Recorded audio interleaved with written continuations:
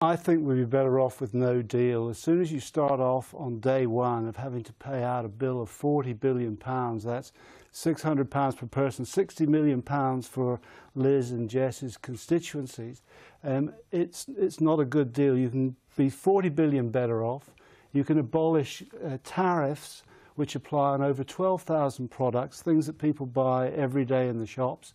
You can regain control of fishing, and you can encourage foreign businesses to invest here, because you can be a free trading nation. There are very few of them, but those that there are do very, very well. So there's no way that by attaching yourself, I personally think, to the biggest market in the world. No, in the way attaching yourself to the biggest market in the world would be folly. It would be, yes. Honestly, if you lose your democracy as a result of doing. I know you were, but you're wrong. Do we attach ourselves to as if my constituents are going to suddenly get given £600? My constituents